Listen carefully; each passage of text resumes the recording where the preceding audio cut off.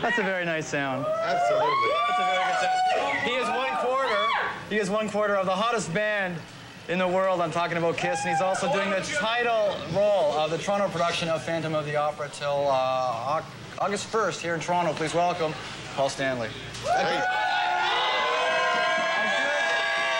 A good friend of MuchMusic, whether you like it or not. I'm going to say that right off the bat. As long as MuchMusic is more than a fair weather friend, that's my kind of friend. See, because I know that you say we don't play KISS videos enough. I say we do. Well, I've always found that whenever I come into town with the band, all of a sudden we're all over, and then afterwards everybody says, you can't find it. So if they had their way, they'd want to see KISS 24 hours a day, 7 days a week. And what's wrong with that? And what's wrong with that? Okay. I think there's a new cable channel we should KISS do. TV? KISS TV. Anyway, you take pleasure. You've made a career of taking pleasure of surprising people. Yeah. And the evolution continues with the Phantom. Yeah, you know, for me, I never want to be stuck in someone else's idea of what I'm supposed to do or can't do. And for me, the challenge is always to find something that's exciting. To me, if you're scared, it means that you're doing something good. I mean, you're pushing the envelope. I don't want to do things that come so easy. I mean, it's easy to just keep doing the same thing over and over. But at the same time you're doing that, it's really great to find something else. And when I saw Phantom for the first time, I think it was about 10 years ago, I was in London. I said, that's on the list, you know. And when I got a call in January if I was interested in doing it, I said absolutely. So I had to go to New York and do a full-on audition, which is amazing because I can't remember the last time I did an audition. But I got the job. And so far, I haven't gotten a pink slip, so I'm back there again tonight. So this has been something that you want to do for a long time then? Oh, yeah. Yeah. Any other things that you're wanting to do that is on the back burner that you want to divulge now? Well, I'd like to go into politics, but no, you know, probably theater would be a really great, you know, really fun to do. Well, I'm going to talk more about the Phantom a little bit later, but for those of you in the Toronto area, you have till August 1st to see Paul Stanley as the Phantom of the Opera at the Pantages Theatre. For outside of Toronto, we're going to give you just a little snippet. This was opening night. We were there with the camera, and here it is right here, Paul Stanley as the Phantom. Let your mind start a journey through a strange new world. Leave all thoughts of the world you knew before.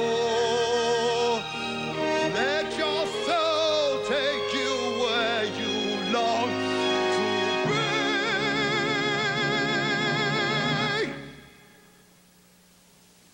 Only then can you belong to me.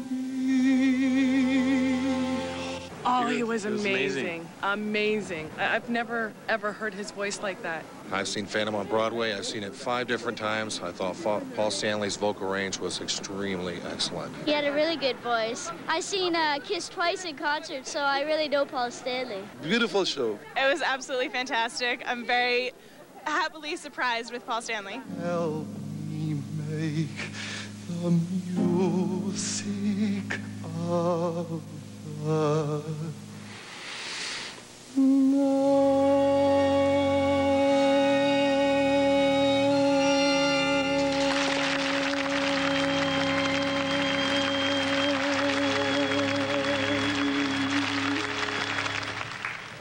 So that little kid in there was about 5?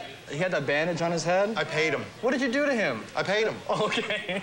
I paid all those people to say how good I was. So the first time that kid saw you was probably when he was 1, and maybe the second time was about 3. He said he saw he knows a lot about Paul Stanley. Yeah. And it was great because sitting in the audience, there was this huge difference in ages. Well, it's really great because, you know, for so long, I really think theater's had this connotations of being something for well-to-do people or people who sit there and clap like that. And theater really started out, Shakespeare was writing for the common people. He wasn't writing for, you know, the upper crust. So theater is something that should be enjoyed the same way films are. And Phantom is such a great vehicle for people to go get introduced to theater because it's spectacle, it's great music, there's a lot of drama. It's something that everybody can relate to. So I would like everybody to come and see this. Well, the drive to do something like this, you know, we talked about it being a dream of yours for a while. From what I understand, one of the first legs of the Cycle Circus tour ended. You hopped on a plane to Toronto, started doing rehearsals. You don't have to tour anymore. You don't have to do something like this anymore, but that drive is still there. Well, you know, at some point, when you make enough money, hopefully what it shows you is that you don't have to worry about money anymore. And then you can do things because you love doing them. If it was only about money, I probably would have quit a long time ago. But music's so much fun. And the challenges that are, available to me are just so much fun. To do something like Phantom is, a dream come true. To pass by the theater and see my name up there. And then every night to have a standing ovation is really what the whole cast has gotten. And the cast is phenomenal. The show isn't only about me. I couldn't do it without the people who are there, and the cast is incredible, and was incredible before me, and will be incredible when I leave. Well, it's been described as the Phantom, especially with Paul doing it, is a lot like KISS, because both are successful despite what critics are saying. There's pyrotechnics involved, there's a lot of flash. Could you see yourself doing maybe something that wasn't so KISS-like?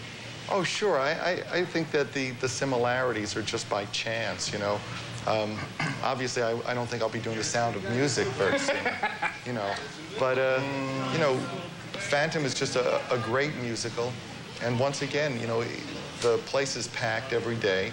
And the audiences are leaving really thrilled. And that's really what it's about. If critics like it, that's really good. But we should never forget that critics get free tickets. And if they like it, that's a bonus. But the people who pay their hard-earned money are really the ones that I want to satisfy. And so far, everybody's just been thrilled, which thrills me. Can you tell who the KISS fans are in the audience during the show? Have you seen it? It's everybody's. I think initially when they hired me, some people were a little leery of what the show was going to turn into, or that the audience was going to suddenly turn into a rock concert. But it's very much, a theater experience, and people are very well behaved. But at the same time, they should be demonstrative and they should be vocal. There's no reason when you hear something that you like, you shouldn't clap. If you find something funny, you should laugh. There's nothing that's inappropriate in the theater except to disturb the show. Okay. Now, Much was on set for a lot of the filming of Detroit Rock City when KISS was in town, and there was a scene at the Sky Dome, which was supposed to be backstage, and there was a lot of pretty girls walking around with very skimpy clothing. And we talked about this, and one of the things is that was a lot like a KISS backstage show. Mm-hmm. The funness. Yes. Funness, if that is a word. A wholesome recreation that most of us enjoy. Now, what was it like backstage at a Phantom show? There's no hot tub. No, there's no hot tub. I tried to get one brought in, but they said I am now a thespian. Backstage, it's everybody's getting ready for the show, and everybody, it's very much a family. And it's a great experience for me, because I can't say enough good about Live End, which is the company that's put the show on and has been really a tremendous boost to the economy.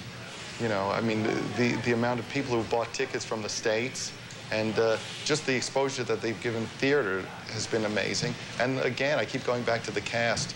They're so talented and they're so supportive, and I'm a lucky guy. Absolutely. Has Gene come up, or Ace, or Peter? No, nobody's been up yet. Those bastards, why not? Hey, that's what I said. They're coming. They're definitely all coming, but they've been very busy. Everybody's been kind of kicking back since the tour ended. And because they must be proud of you. I'm sure you've heard. Oh, yeah. Everybody's been so supportive, and the band's been fabulous, and everybody checks in to see how I'm doing. Okay. And it's great. This is really very exciting for me. Okay, well, KISS is not over. It's sort of on the back burner for now, because I understand in October the Cyclo Circus tour resumes. We'll get back in gear. I'm not quite sure when. It could be October, it could be November, it could be December, but we're absolutely going back out. And we'll be back here. We'll be in Toronto. We'll be in Montreal. We'll be in Vancouver. And on the big screen in August too, with Detroit Rock City. Detroit Rock City, yeah. Detroit Rock City is really interesting because it's really not a KISS film. It's much more a film about KISS fans, and it's about the 70s experience of 4 fans trying to get to a KISS concert. It's kind of like Fast Times at Ridgemont High meets Porky's, as opposed to A Hard Day's Night, And there will be a soundtrack to come. I was just reading that in the news. Yeah, and there's a great single that we'll be releasing in July. Okay. That a friend of mine wrote. That's just an awesome song called Nothing Can Keep Me From You. Okay. And if you do go see the film, check out the backstage scene. The hot tub. Yeah. One of my favorites. Yeah, it's wholesome. Okay, and don't forget Phantom of the Opera here in Toronto at the Pantages till August 1st, and that features Paul Stanley. Good to see you again. Hey, it's always great to see you. Okay, and we're going to end up right now with some Psycho Circus.